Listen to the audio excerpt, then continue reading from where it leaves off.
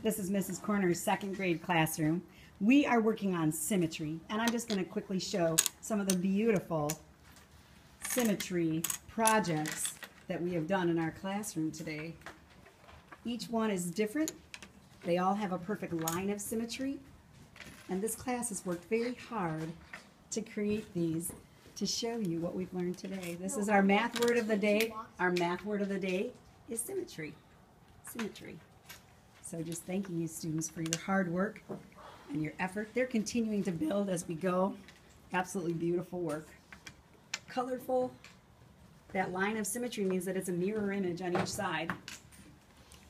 Students will be making quick videos to show the parents what they're learning. Excellent work. Excellent work. Thank you for your hard work and for making a wonderful video for your parents.